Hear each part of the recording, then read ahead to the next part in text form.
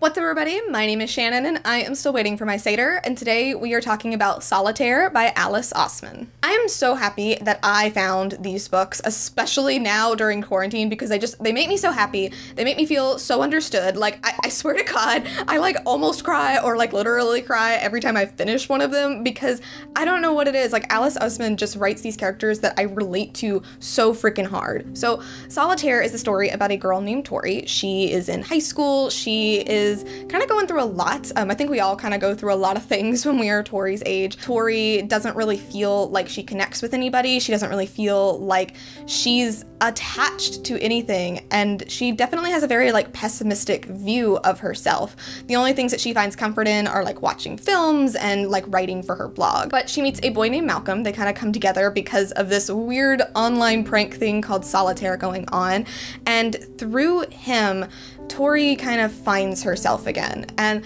that's something that I really love about all of Alice Oseman's books that I've read so far, and it's that they're not love stories, but they are love stories. Like, every time her two main characters meet, what happens is they save each other. Like, they were on the brink of something horrible, or like depression was setting in, or they didn't know who they were, but then they meet this other person and suddenly like they are able to come back from that. They're able to find themselves again. Like, they mutually save each other. And it's normally through this intense friendship that they curate like throughout the book.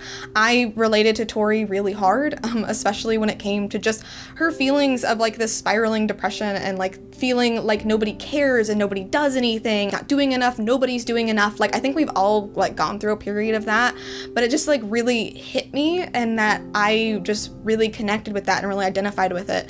And I loved that Malcolm like saw this in her, but instead of trying to like make her feel better by kind of like erasing it, which we do see happen with some other characters, he really just tries to connect with her, and he tries to get her to see like, no, I'm here. Like, I see you and I am your friend. Like, I truly do see you.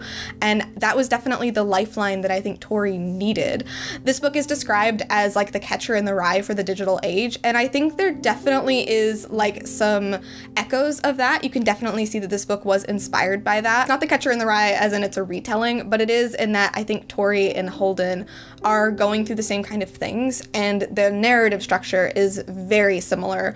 One line that also really hit me towards the end was, just because someone's smiling doesn't mean that they're happy, and I think that really gets to the core of this book. Like, you don't ever know what's going on with somebody. Like, just because you see them every day and just because they act a certain way when they're around you does not mean you know who they are, and does not mean that you know what they're going through. And I think Tori like finally recognizing this, not only within herself, but then seeing it with Malcolm and seeing it with her other friends. Like, it was just a really, really cool story, and I'm really, really glad that I got to read it. I liked seeing the tie-ins and references to her later books, especially since I've read all of her books pretty much backwards at this point.